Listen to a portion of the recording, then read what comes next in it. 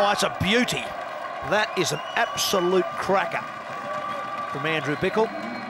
He's bowled 5 deliveries which have just gone across the left-hander. And that was a beauty. It swung back sharply.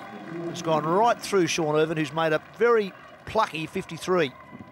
Beautiful bowling this. Have a look at that. Swung back like a banana and back goes the middle stump. Oh, beautiful. That was good to see. And I tell you what, he enjoyed it as well. They've been out there for a while and they're short on bowlers. Have a look at the look on his face.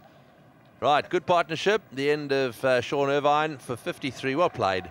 Bowled by Bichel. It's now 8 down for 209.